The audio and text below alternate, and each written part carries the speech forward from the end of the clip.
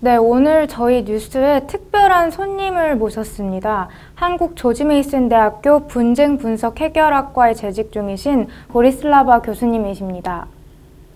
Hi, Professor. Hi, Yubin. How are you?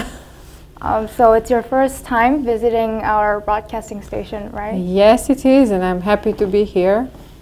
So you've been devoting your life to this field as a scholar, and I think the Ukraine conflict might have been a pivotal issue in the academics. So what kind of opinions are made in the field right now? So it's a very good question.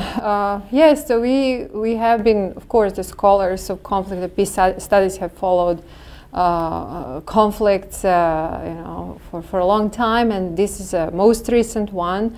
I mean, there are different opinions about the conflict, but I think the most important thing right now is really for the violence to stop and for the peace to be negotiated and the ceasefire as soon as possible. Because we really don't want to see people suffering and so much people losing their homes and livelihoods.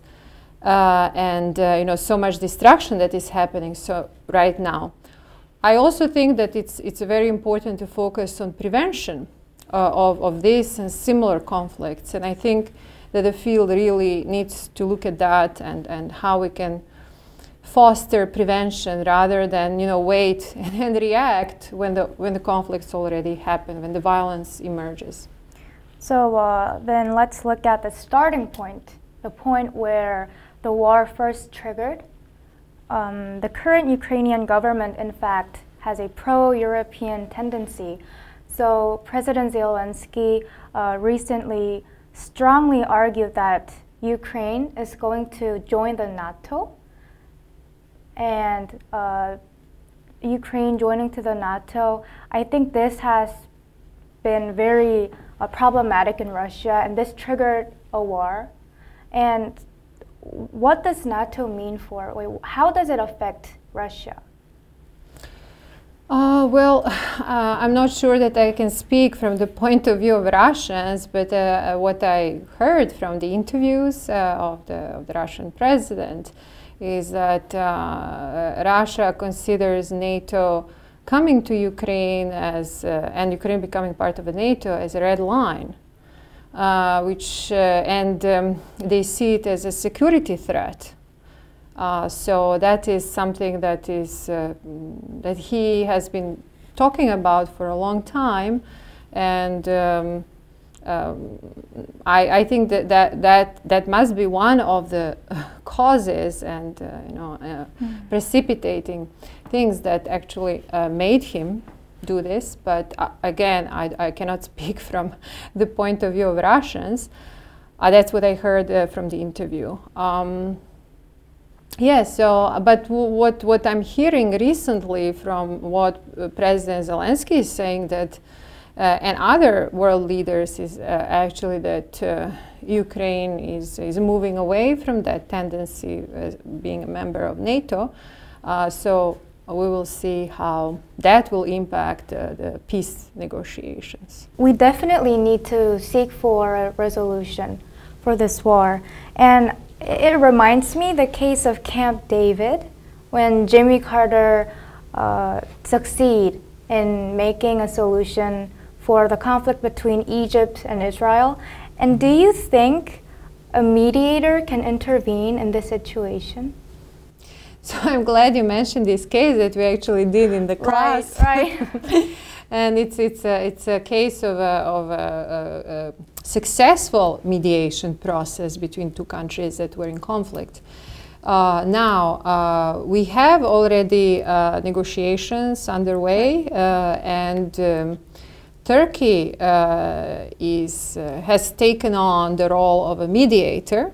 So President Erdogan and the Turkish diplomats, so they are helping in this process. Well, it remains again to be seen how successful they will be. There are also some offers from Israel to also serve as a mediator. in this conflict. Again, it remains to be seen. And I mean, it's what we know is that, you know, mediators need to be third parties who are trusted by Right. both parties, Right. and who will be working with the parties for some kind of a compromise and fair solution. So is the negotiation with Turkey and Israel going on? Like, are they contacting Putin? Yes, yes. So this is underway. Mm-hmm. It's interesting. And also, deprivation in human needs is getting serious in Ukraine. People are losing their hometown, their family, and their countries. So among these, what is your biggest concern for Ukraine after the war? Well, I mean, the biggest concern is really now, in this moment, that what we see is that there is a lot of indiscriminate destruction. A lot of people are being killed, and there is an enormous refugee crisis. Right. So people are just leaving Ukraine, leaving their homes, like more than 4 million people. So this is a serious humanitarian crisis, and I mean, it was just more than a month, and all of this destruction happened. So I'm just worried about what will happen if this war continues. So we really need to first work on stopping this direct violence and this hot conflict, as we call it, and help the people who are displaced, and then in the aftermath of conflict, start rebuilding everything. So this should be the goal right now, immediate goal. But I think ceasefire is necessary as a first step, and this negotiation, I think it should be the focus of all world leaders, for this negotiation to be successful. Also, I'm aware that trauma healing is an important factor in the CAR field. Then how can we heal the wounds of the refugees or the people in Ukraine? After the violence ends, there is this long process of healing, and here we have then we have we can have different approaches, different programs for trauma healing. So what is your personal suggestion to the war in Ukraine as a scholar? My personal suggestion is for it to stop as soon as possible. And one of the main things that we learn in our field, in conflict resolution, is that conflicts, we need to learn how to deal with conflicts constructively. There will always be conflicts in the world, okay? But we, as a humanity, we should move to this more developed consciousness and thinking that would lead us to deal with conflicts through diplomacy, through some kind of negotiation, through some kind of prevention, not stubbornness, compromise, smart soft power diplomacy rather than use of weapons.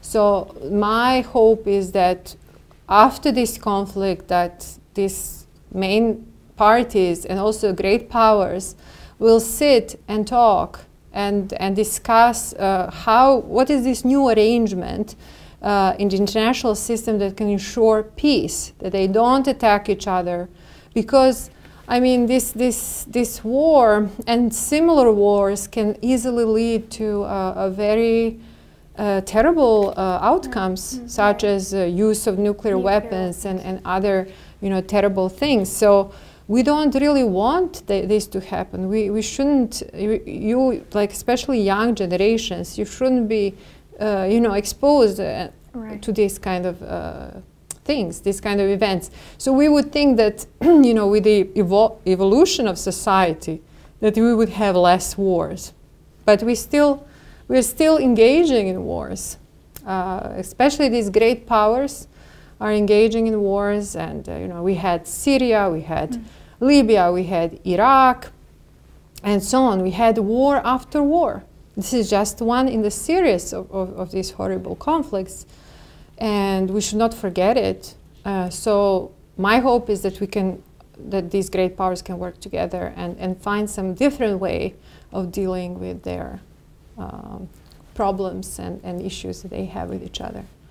So we have our last question left. And lastly, related to this war in Ukraine, do you have anything to mention for the students in IGC?